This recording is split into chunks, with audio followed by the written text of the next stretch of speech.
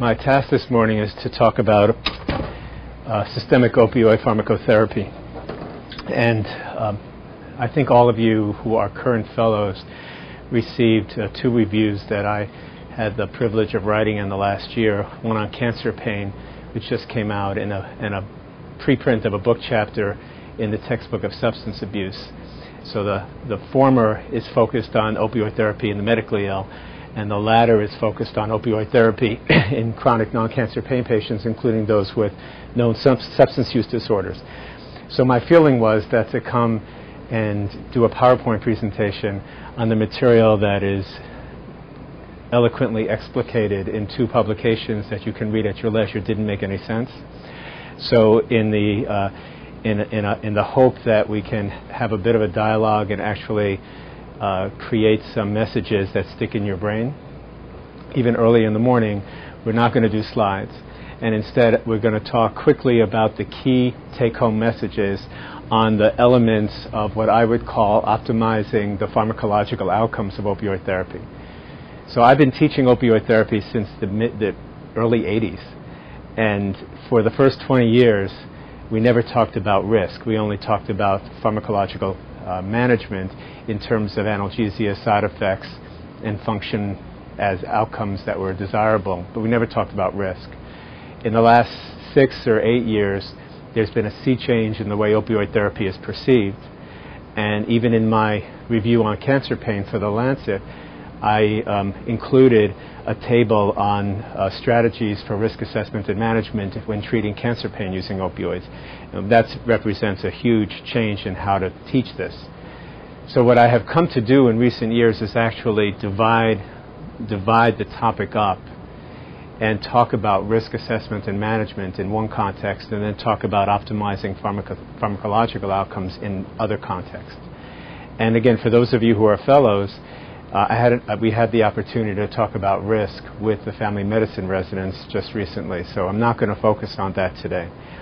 But this is in no way to minimize the importance of risk in every aspect of therapy, meaning to say the decision to position the drug for a therapeutic trial, the decision to select a specific drug, the decision to use a breakthrough pain medication, the decision to dose, how to monitor patients are all based on the concept of risk stratifying in terms of risk of outcomes associated with abuse, addiction, diversion, and unintentional overdose, and then making judgments that optimize safety by minimizing risk based on the risk stratification. So this is everything we're going to talk about in the next 45 minutes does not diminish the importance of that, it complements it.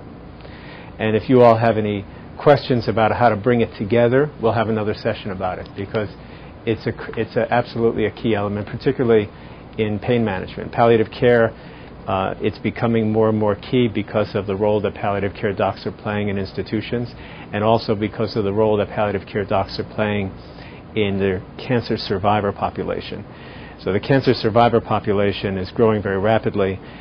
Early studies suggest very high rates of chronic pain.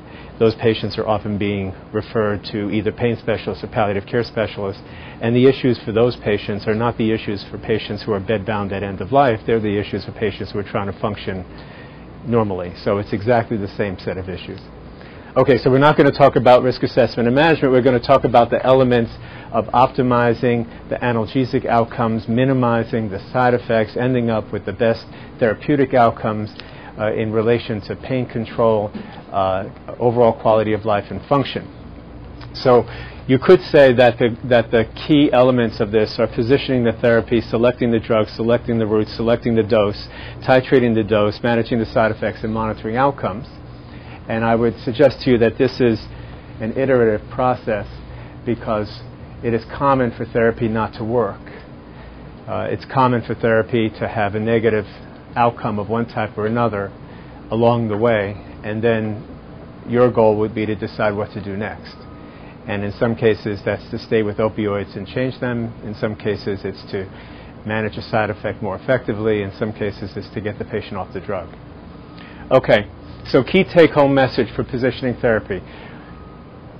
In the United States in 2011, there are a very large number of treatment strategies that can be considered for a patient who comes to you with acute or prolonged pain, and your job will be to develop a reasonable plan of care within the conventional standard of care based on the assessment of that patient. So opioid therapy is one therapy among a very large number, and the question is, what is the clinical scenario that would have you position this therapy as the first line? What are the clinical issues that would have you put the therapy down at the bottom of the list? And again, these are individual decisions, but there are broad strategies so that if you ever, for example, had to defend your decision to a review board or a court, you'd be able to say, well, my decision to consider opioids in this situation was based on the standard of care that says something. So you have to be able to articulate what that standard of care is. So usually, as you know, in pain management, we talk about the context of acute pain and chronic non-cancer pain, which is a misnomer, but it's what we have, and then chronic pain related to medical illness, including cancer. But it's actually, those categories are very, very broad. Acute pain can be acute postoperative pain in a monitored setting. It can be acute post-traumatic pain in an ED. It can be acute pain in a dentist's office. It can be acute pain in a primary care office. It can be acute pain with an expected time course of 3 months, or acute pain with an expected time course of 3 days. So acute pain is not monolithic, and positioning opioids relative to the context of acute pain is not automatic. But having said that, what's the standard of care internationally when one talks about acute pain and opioids? How would you position opioid therapy for acute pain? By position, I mean, would it be the first thing you consider? Would it be the first thing you would consider in a certain, if a certain criterion is met? Or would it be something you'd consider after something else is done? For acute pain, first line. So Kayvon said after something else is done, you said first line, so it's good we have a consensus. And that's the nature of the game. So if you're in trouble and he's the witness for the U.S. attorney, you're in trouble. To what population does the WHO ladder? Does everybody know what the WHO ladder is? First of all, don't say WHO. I hate the word WHO. It's not WHO. It's WHO or World Health Organization. People who say the WHO ladder, I shut down. I can't talk to them for like an hour. So don't say the WHO ladder. It's not WHO. It's an immense organization. You know, so it's the WHO ladder. Does everybody know what the WHO ladder is? Yeah? Okay. So the WHO ladder was a very important event in the history of humankind, and it was created by an expert panel. My co-chief of the pain service at Sloan, Kathy Foley, chaired that panel in the early 80s. It comprised experts of different level of competency from around the world. It needed to have international representation, and they got together in a room and they talked about things, and then they chose to create the WHO ladder without reference to any evidence, based on pharmacology that had very limited information. There was very little known about the pharmacology of opioid drugs, and so the WHO ladder is now perceived as being a very important communication and political tool, but not a tool to be considered for a guideline in managing. Number one. Number two, and this is the most important thing, and I'm only torturing you because I hear it all the time and you happen to be sitting in front of me. The WHO ladder was designed for patients with cancer, and in the context of international cancer control, the vast majority of people who present to doctors with cancer pain have advanced illness.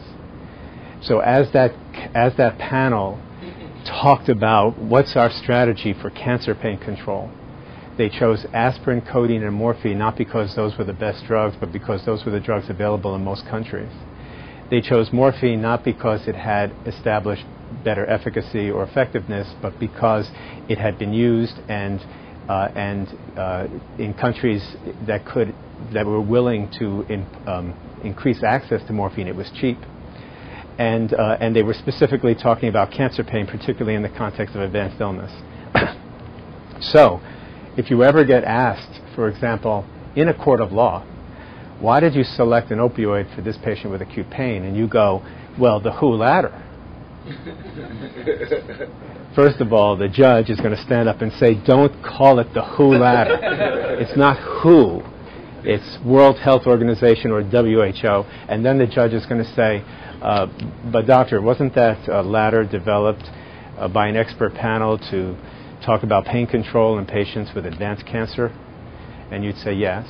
And the judge would say, well, what's the evidence base for translating that to positioning therapy for acute pain? And you would say,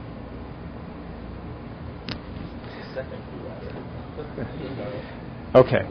But having said that, Dr. Mayu said, first line for acute pain. ED experience, right? ED experience. Not PCP in the office experience. Not dentist experience. You get the challenge here. So I don't want to belabor this. Let's just say the following. There is an international acceptance of the concept that for acute severe pain, acute moderate to severe pain, an opioid drug should be considered first line unless some other therapy with a similar or better therapeutic index is available. But that, of course, doesn't mean that it gets implemented or would necessarily be appropriate. If you have a 90-year-old with a gait disorder and mild cognitive impairment who comes in with an acute severe pain, you might opt to try Tylenol before you'd consider trying an opioid. Someone with comorbid psychiatric pathology like a substance use disorder, you might decide to position it very low, even in the context of acute pain, because you can't control it. For acute pain in the hospital setting where you can monitor it, you might decide to say it doesn't matter about the patient's psychiatric comorbidity. It's monitored. We have it under control. I'm going to use an opioid. So the general context is for acute, moderate to severe pain for which there is no other reasonable therapy, opioids are first line with provisos. What about the context of serious or life-threatening active medical illness like metastatic disease, advanced AIDS, cirrhosis, end-stage renal disease? What's the international consensus for where you would position opioid therapy for patients with moderate to severe chronic pain, moderate to severe persistent pain? First line, last line, middle line, line about 2/3 of the way to the top, line about 1/3 of the way from the bottom. First line after stratification. Yeah, so the worldwide consensus, and this I think is quite protective. In fact, I would even grab the term that the lawyers love to say and say this is a safe harbor concept. It's a safe harbor concept for doctors. The safe harbor is that if a patient has active, serious, or life-threatening illness, there is an international consensus that for chronic pain, opioids should be considered the first-line approach. Doesn't mean everybody gets them, because you may risk stratify to feel it's too risky. It just means that you are in a standard of care that should give you comfort about making that decision. Now, what about for patients with chronic, so-called chronic non-cancer pain? Somebody presents to the office with 6 months of low back pain. Somebody presents to the office with 10 years of fibromyalgia. Somebody presents to the office with 4 months of postherpetic neuralgia. Obviously very different people.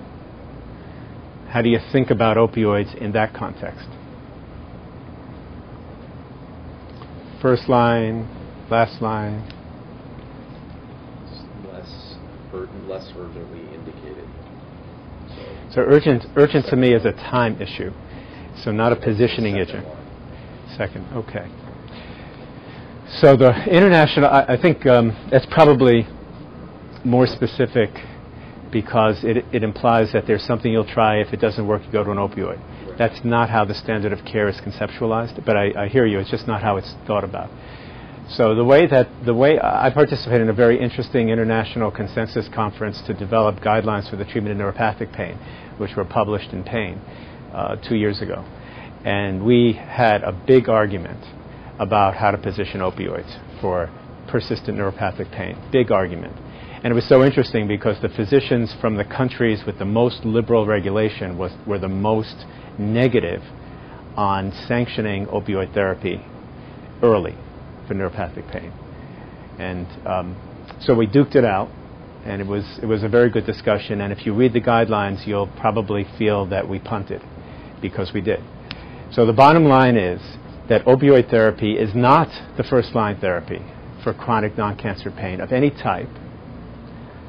However, as expressed in the guideline for neuropathic pain, if there is a perceived value in starting opioids early because of the severity of the pain or its consequences,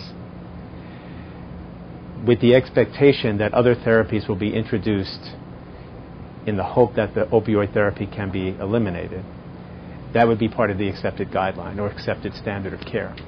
So the bottom line is other things are considered first because of the concern about long-term effectiveness and risk. However, and where you position it compared to other things is totally a judgment call. If the person has moderate to severe persistent pain, it at least is considered even from the start, but you wouldn't start with that drug as part of the standard of care. You consider other things first, with the only proviso being that if the pain is severe or has significant adverse consequences, you can, in a dialogue with the patient, start an opioid drug with the intention of providing some rapid control so that you can use that as a jumping off point for other therapies that may take longer to kick in. This sort of explicit communication with the patient is what you should be documenting. It's very helpful to document it. You know, let's just say worst case scenario. Again, I'll use the medical. I'm not a big one to focus on medical legal risks. However, they're real world stuff, and so sometimes I use them just at this time of day just to make sure everybody stays away. So let's just say, for the sake of argument, you get sued by somebody who says you addicted them. I'm asked a couple of times a year to consult on that kind of case. I've never done it and never will, but I know these cases are out there because lawyers are asking me if I'm willing to consult on them. So suppose you get sued for having addicted a patient, and if your notes show that you have decided to take a patient reporting severe pain and functional impairment on an opioid drug early, with the expectation expressed to the patient that you'll be trying other things because the patient's risk of opioid therapy may be relatively high. So your intention is that this is not a trial for long-term therapy, but rather an interim step, and you document that, that puts you in that much more solid ground than a chart that suggests that sort of thoughtlessly, patient comes in with chronic pain, irrespective of risk, you started opioids early. Okay?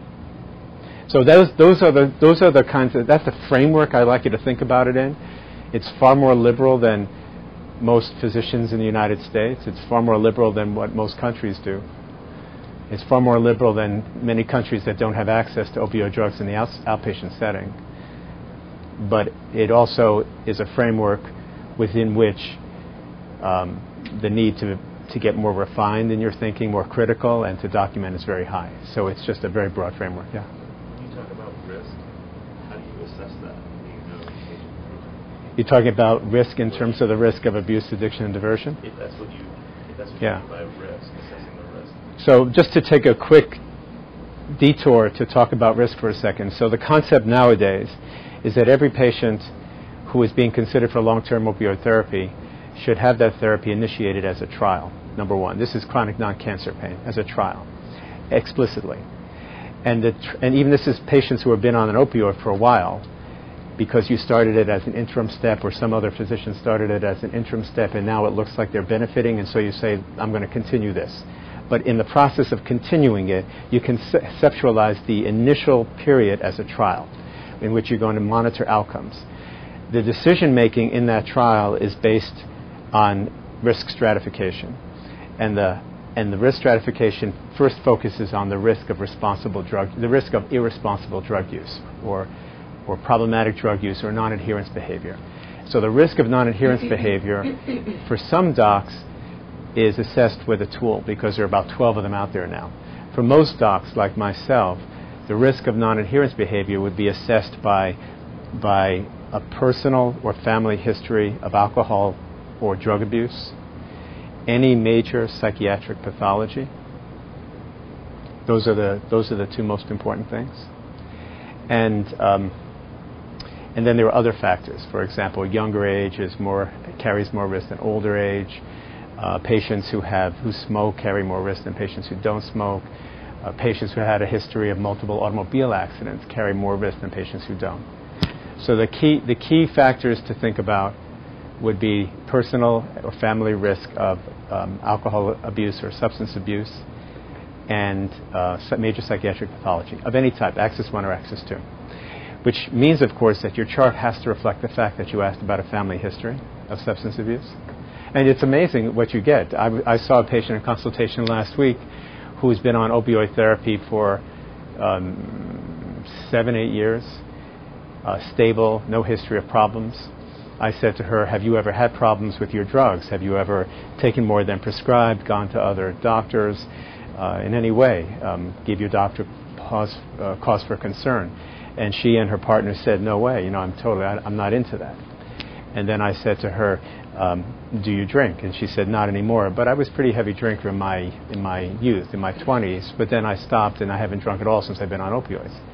And so I had a little red flag and said, try to drill down into her 20s. Did you ever need treatment? Did you ever black out? And then I would sometimes give the cage in that setting, sometimes not. But she was she was 60 years old, so much of an indicator of being a responsible drug user with a long history and a confirmatory family member right there.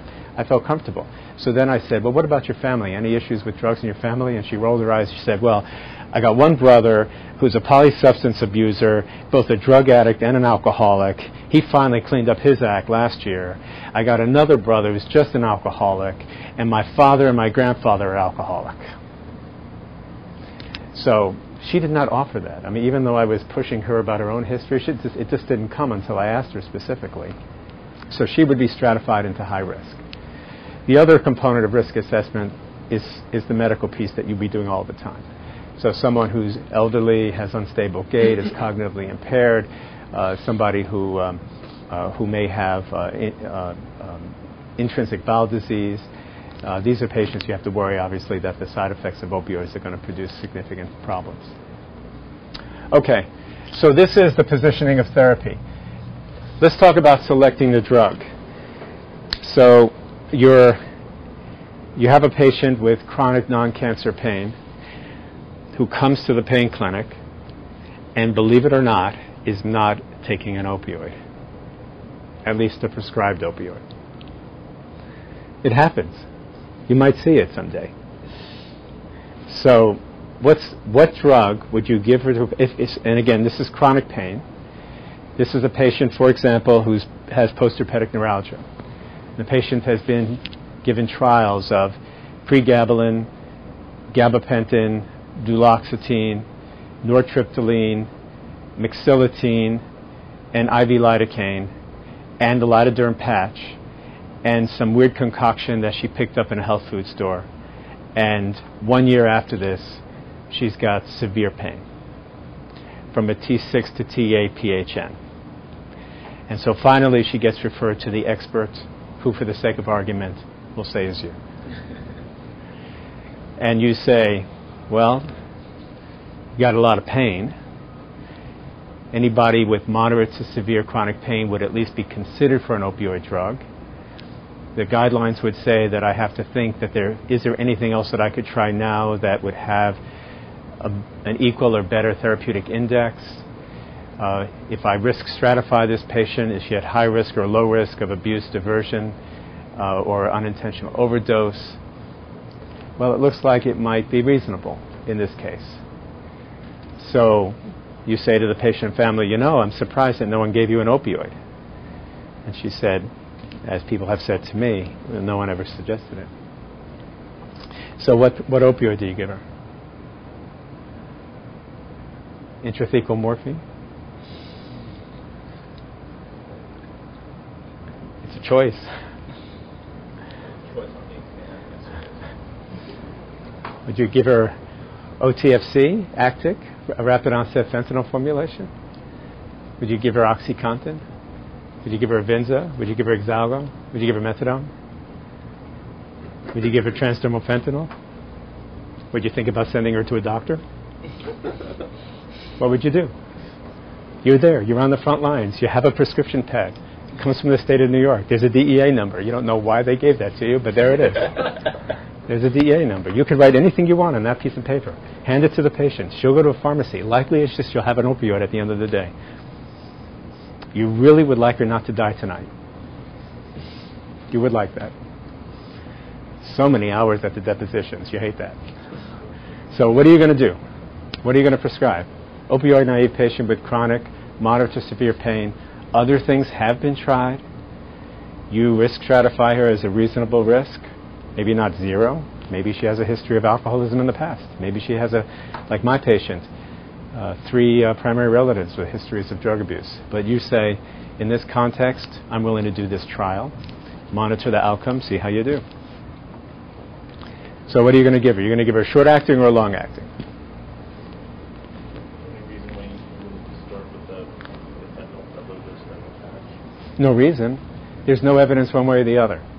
So many people would have as a standard approach, a routine approach, to always start the opioid naive patient on a short-acting drug because it's easier to titrate. And also, if they have trouble with toxicity, the time required to get the drug out of the body is shorter. That's the only justification. It's not a strong justification. So deciding to start the patient on a 12-mic patch is one of the reasons that the 12-mic patch was finally created by the manufacturer 10 years after the Duragesic product was released, right? Because there was a call from the community, we can't start our patients on 25, right? So you could decide, in this context of chronic pain, I'm going to try a 12-mic patch. It would be fine.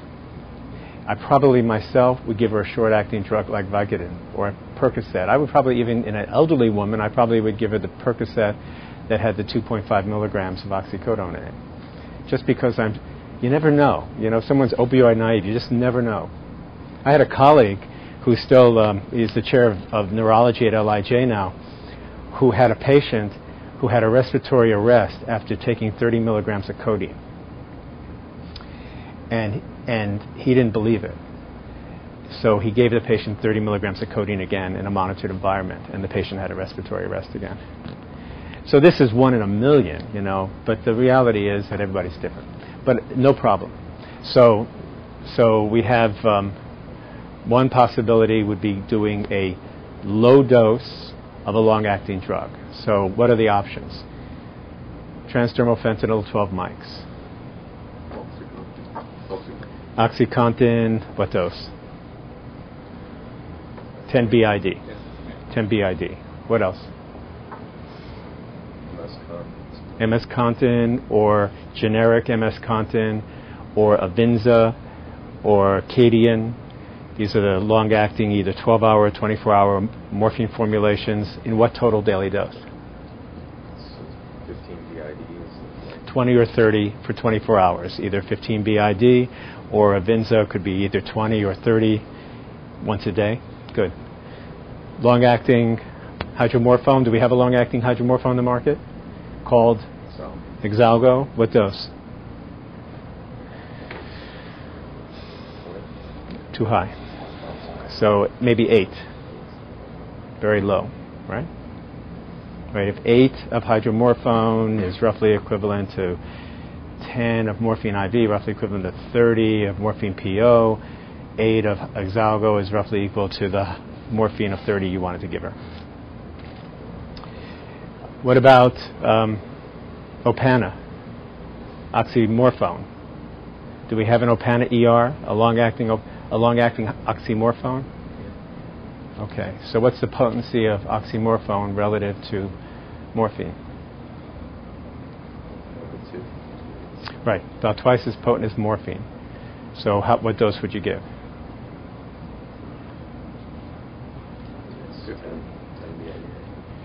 5 or 10. I probably would give 5, but that's okay. 10 BID is probably fine. Okay, good. Now, what about methadone? Would you ever start methadone in this situation? How old is the patient again? Say it again. How old is the patient? 150. No.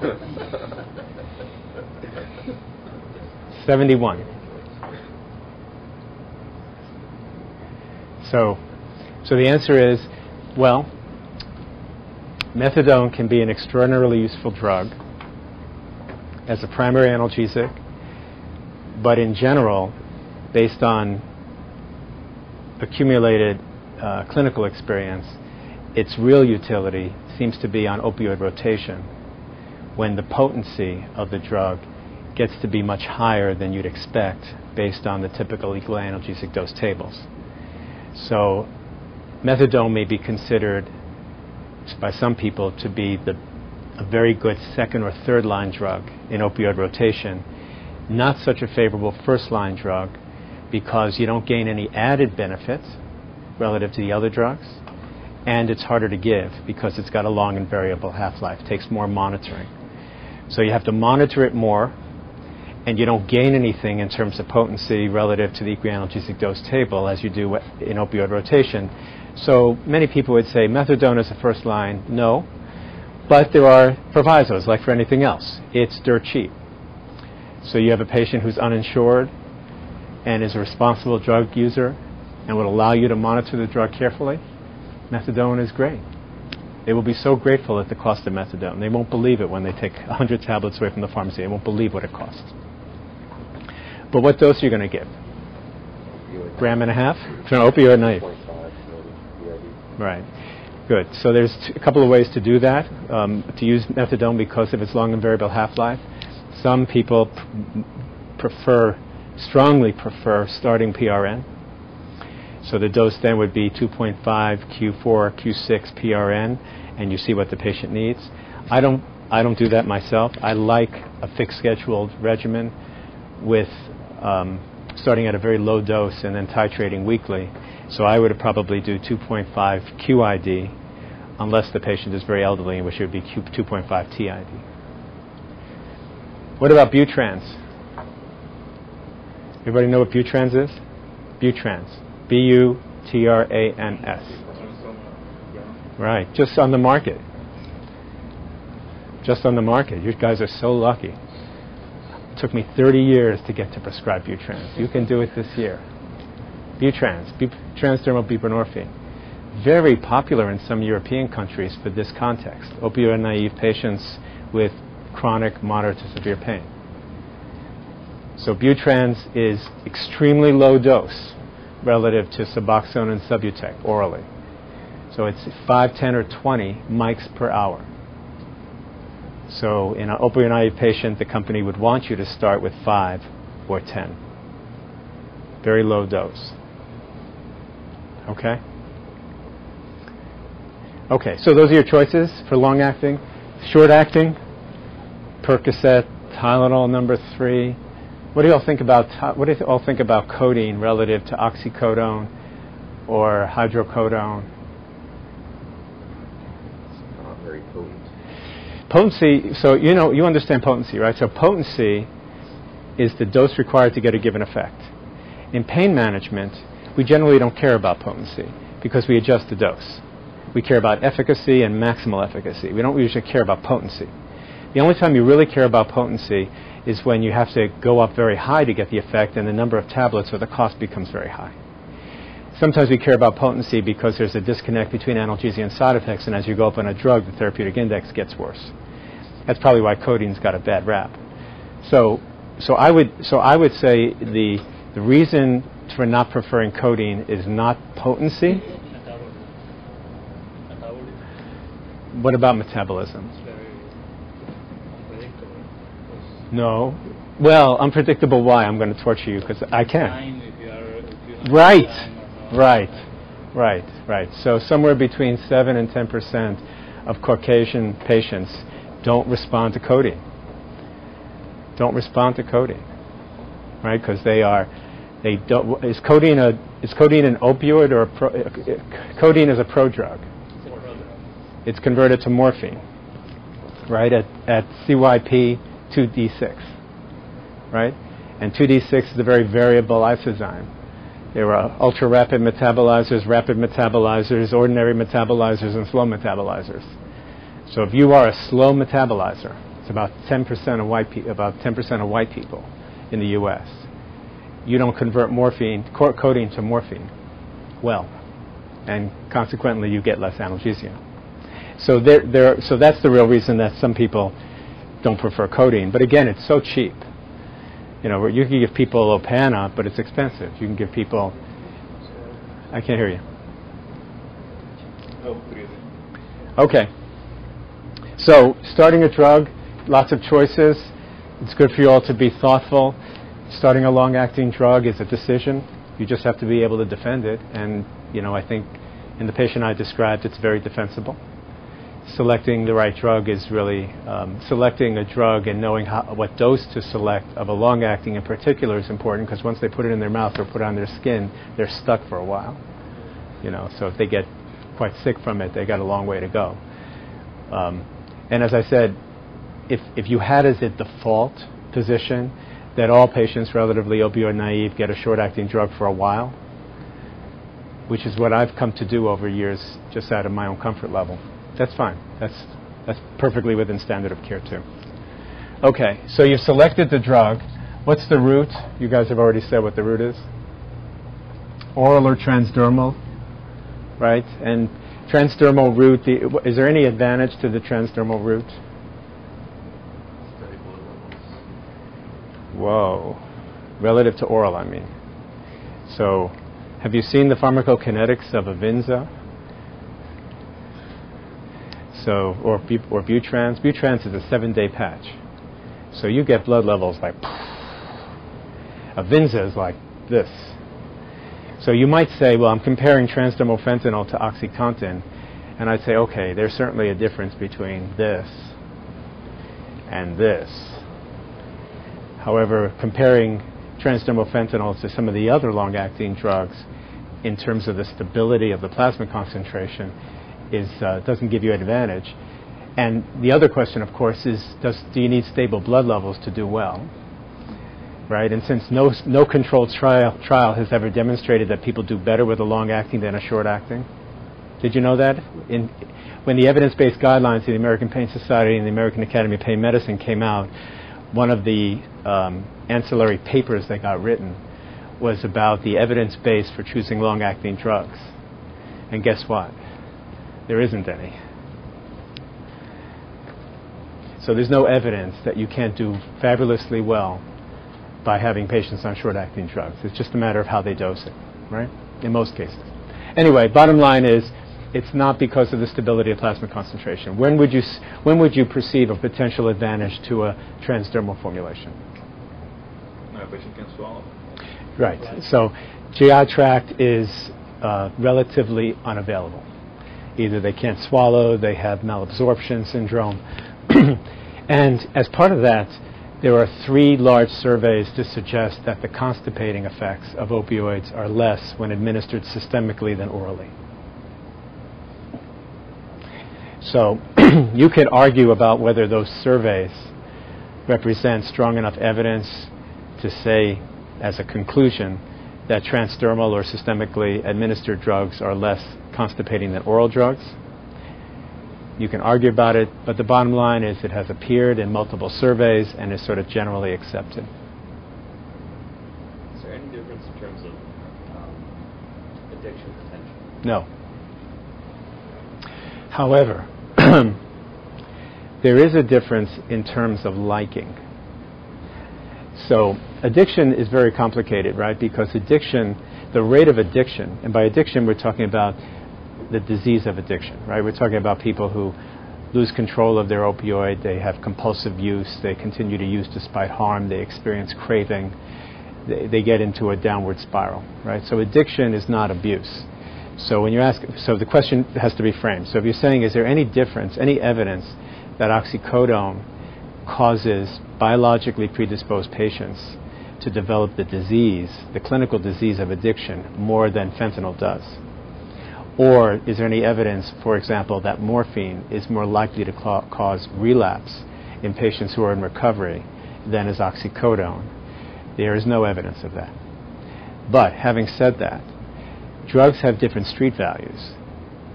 So there's different liking, so-called liking, of drugs by the addict community who are engaged in diverting the drugs.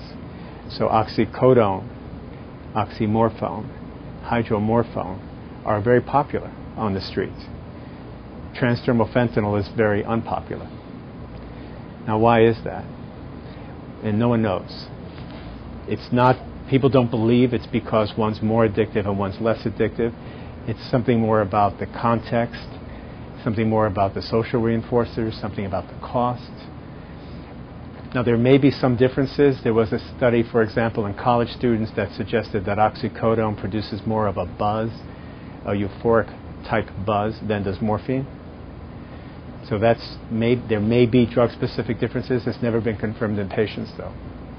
So I don't want to be glib and say, no, there are differences that you need to know about. So, for example, if you have a patient with a personal history of opioid addiction who's in recovery, but you're a little concerned that the recovery is tenuous, particularly because the patient's still engaged in social interactions in a community of people who are abusing, right? So you say, I want to help you, I want to give you an opioid, but frankly I'm concerned because you hang out with people who are using drugs, and your recovery doesn't seem that secure to me, frankly. So you build in a lot of controls into your prescribing, small doses. They have to come back and pick it up. They have to do a pill count. You do a urine drug screen every time they come. That particular patient also wouldn't get oxycodone, hydromorphone, or oxymorphone for me. That patient would either get methadone, buprenorphine, or transdermal fentanyl because it's less liked on the street. That's not where I was going, but whether that plays into your decision making at all. Yeah, it does. I didn't mention it. It does go here. The decision-making here is really about constipation or GI dysfunction in the decision to use a non-oral route versus an oral route. The decision about specific drugs here, what you brought up is an important point, particularly in this environment. I mean, I think if you're in the middle of Oklahoma, it's probably less likely to be an issue. However, if you're in the middle of Appalachia, big issue.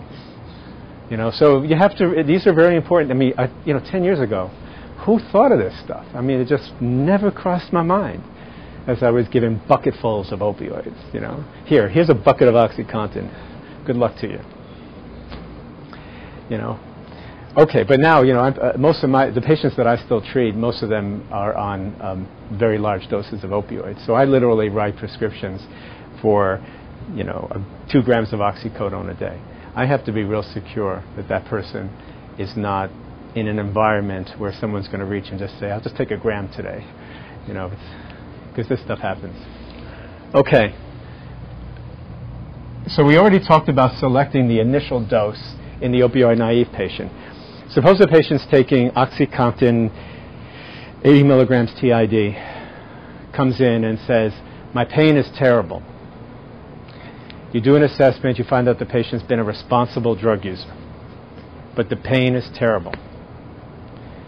So you have, with respect to the opioid therapy specifically, you have several choices. Choice number 1 is to ignore it.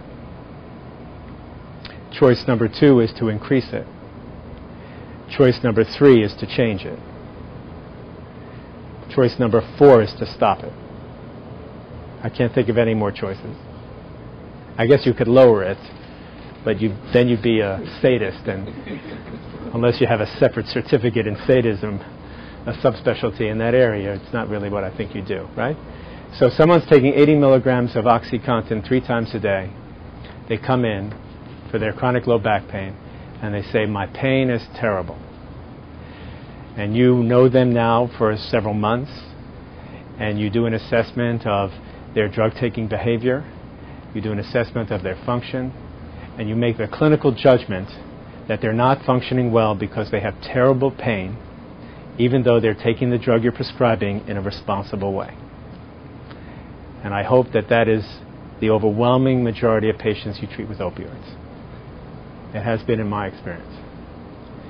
So what do? The choices are stop the drug, don't touch the drug and do something else, increase the drug, or change the drug. Who would stop the drug? Who would leave the drug the same and do something else? Who would increase the dose? Who would change the drug? So the standard of care generally now would be to increase the dose, because there's a concept called opioid responsiveness. And the concept of opioid responsiveness says that the patient's response to an opioid regimen cannot be determined until the dose is titrated to treatment-limiting toxicity. If a patient comes in and says, I tried this happens all the time, you may hear it today. Patient comes in and says, I tried OxyContin, it didn't work. Then your next question should be, what do you mean it didn't work? And then the patient says, I had terrible pain on it. And then you say, did you have any side effects? And if the patient says no, then you don't know if the patient is poorly responsive to OxyContin or merely had an insufficient trial. Right? So in this case, patient's taking 80 milligrams of OxyContin 3 times a day, says pain is terrible. Your choices are to stop the drug, ignore the drug, increase the drug, or switch the drug. Half of you said to switch the drug, half of you said to increase the drug. The key answer to the question, are you having side effects? No one asked me. So I assumed that you all knew that she wasn't having any side effects. And so in the absence of side effects, you would increase the drug. With side effects, you might consider switching the drug. Later on in the year, we'll have a lecture about opioid responsiveness, and we'll talk about strategies for opioid responsiveness. The pain docs will love this because it actually includes a category of interventions. But in terms of rotating the drug, so patients on OxyContin 80 milligrams TID, you've decided to switch the drug. What drug are you going to switch to? Okay. Why? It's long-acting morphine, similar, but it's another long-acting opioid.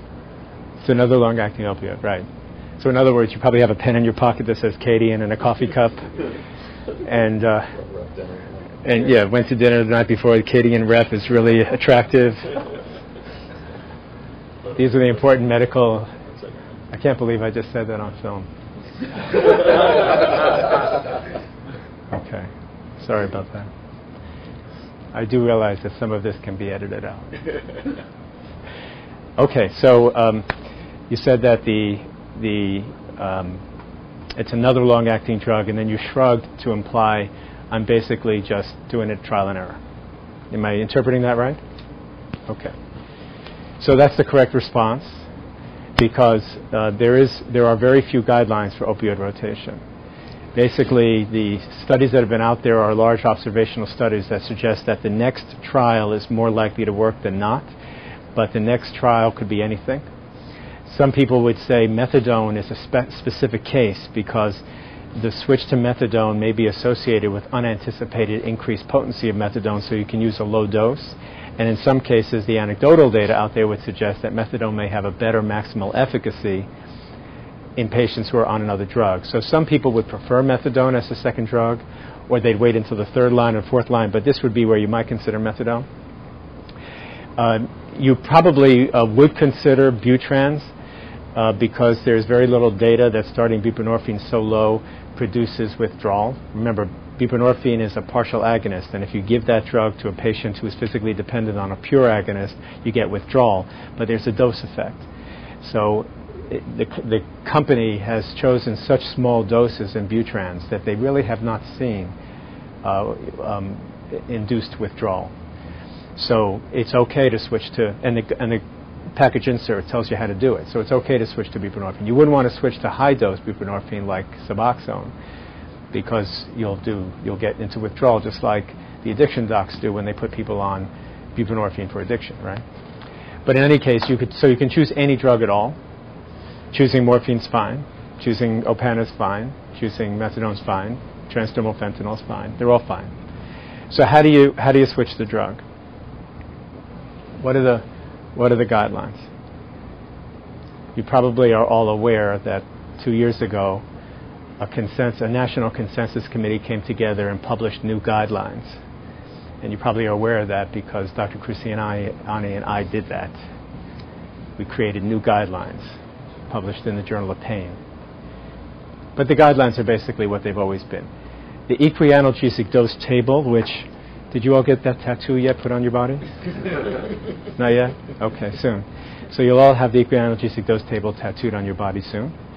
The equianalgesic dose table, this is an important take-home message, so here we go. Very important to remember that the equianalgesic dose table was created by Ray Hood and Ada Rogers at Sloan Kettering to reflect the best science that was available concerning a switch from one drug to another, concerning equianalgesic doses.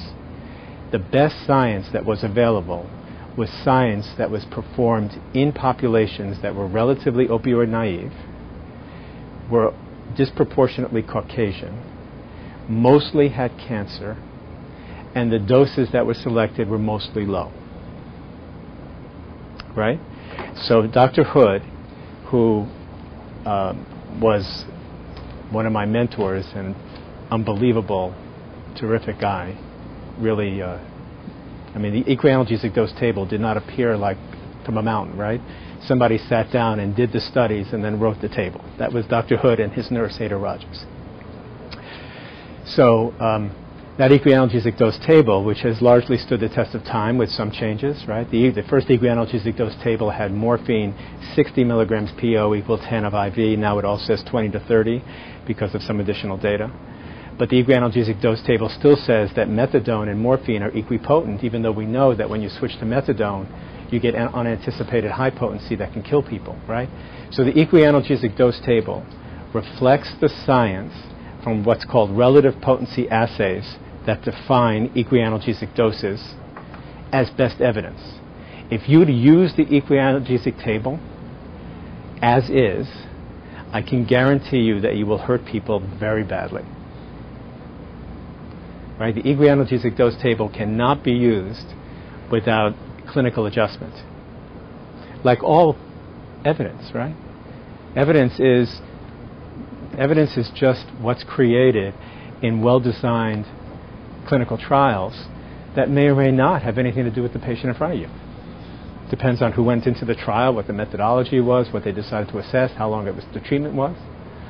So the equianalgesic dose table is the first step. So you want to switch from OxyContin 240 milligrams a day to morphine. So you look at the equianalgesic dose table and you say, what is the ratio? What is the amount of morphine equal to 240 milligrams of oxycodone a day?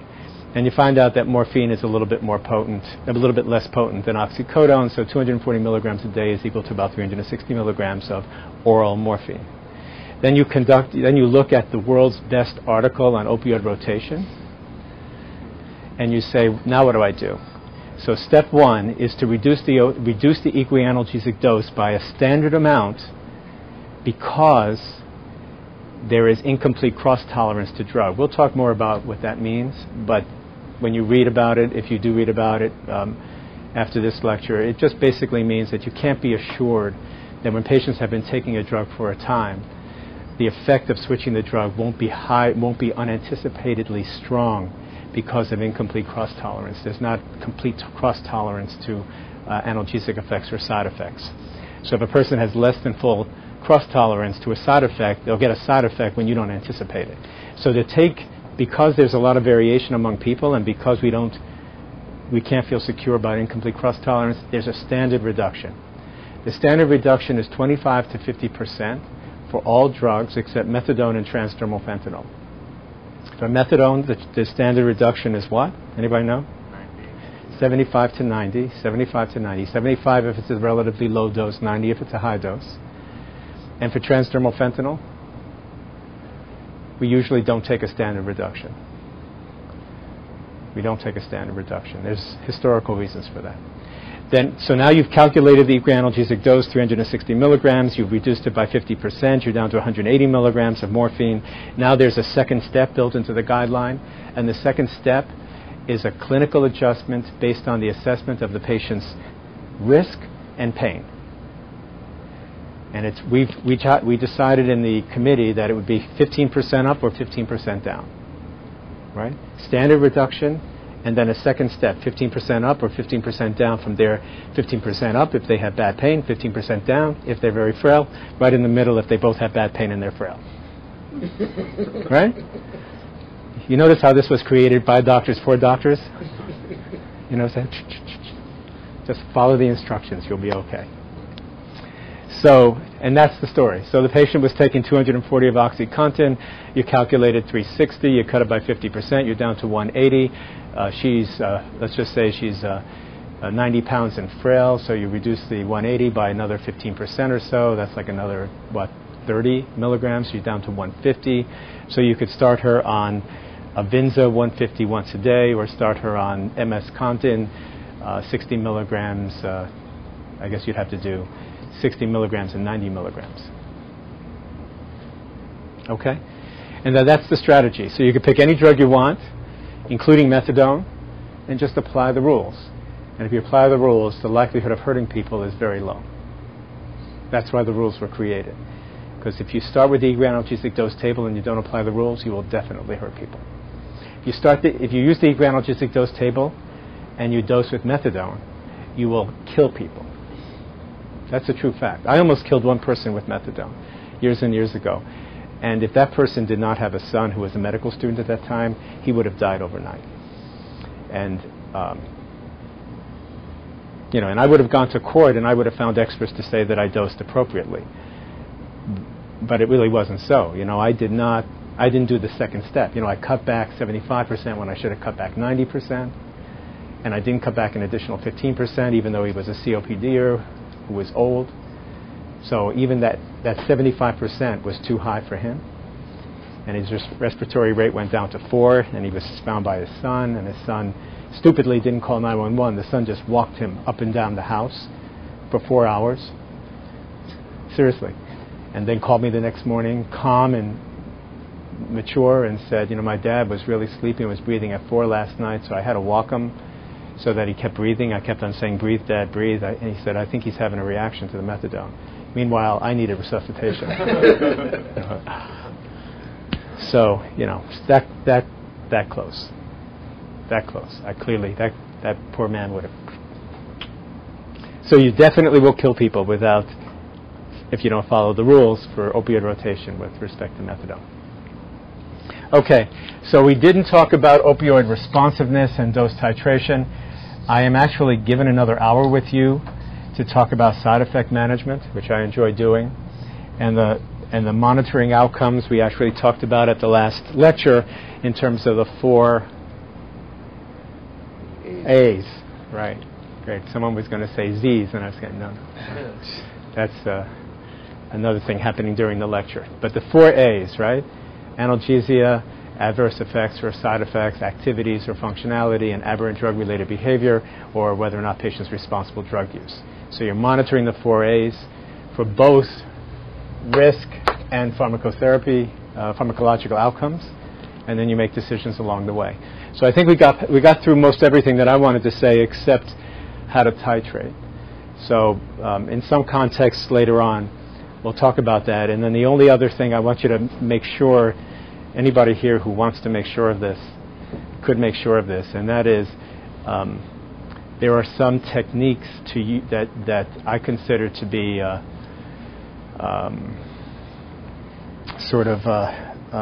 more sophisticated, more consistent with specialist level competencies when using opioids. For example, rapid titration approaches for people with very severe pain. And I would like all of you to finish the year having those techniques under your belt. So at some point, either the next time we do a conference or during a case conference, feel free to talk to me about, or ask me to talk to you about how you do rapid titration approaches.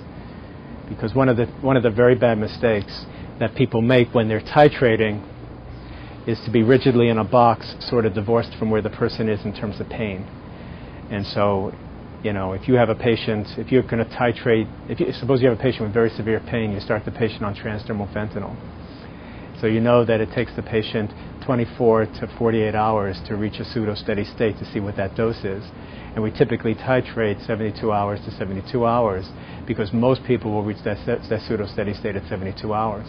So let's say you pick a dose that's 1/3 or 1/4 of what that person ultimately will need.